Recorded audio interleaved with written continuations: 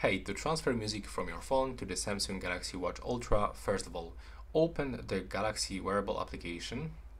Next, you will have to go for watch settings, scroll all the way down, almost all the way down, find manage content, tap on the tracks on watch, and click on the plus in the right upper corner.